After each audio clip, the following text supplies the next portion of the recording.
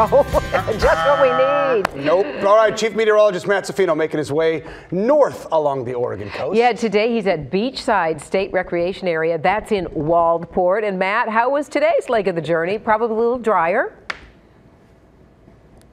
Oh, Kathy, such a beautiful day. We started out this morning kayaking, actually. We'll show you that video right now on the Coquille River down in Bandon. This is a Bandon Wildlife Refuge, actually, and we got out on the water. Myself, Enzo, and Robin did a little bit of paddling this morning, and it was absolutely stunning. The tide was going out, so we had a nice swift ride back as we went underneath the 101 bridge. So that's how we started our day, of course, after coffee. And it was just beautiful. Then we made our way north, and we went to Cape Arago and Shore Acres State Park. I'll show you that video a little bit later on.